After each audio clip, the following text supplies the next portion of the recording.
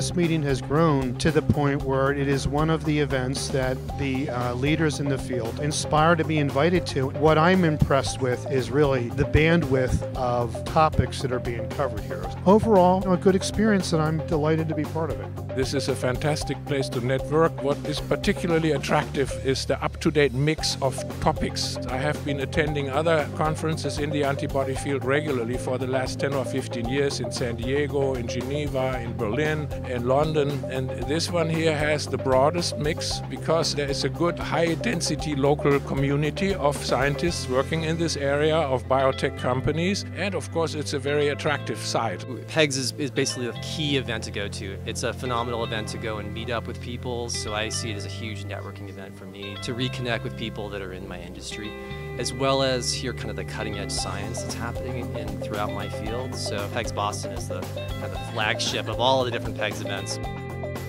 One thing that I really like about PEGS really is the diversity of everything and just how much is here. Just the variety of things that PEGS has to offer. I mean, it really kind of covers the whole spectrum. You know, some of the nitty-gritty, some of the developability and expression, some of the newly emerging things that are being discovered in hitting different targets and diseases, all the way through implementation of those things in the clinic. You find everything here. It's sort of the benchmark.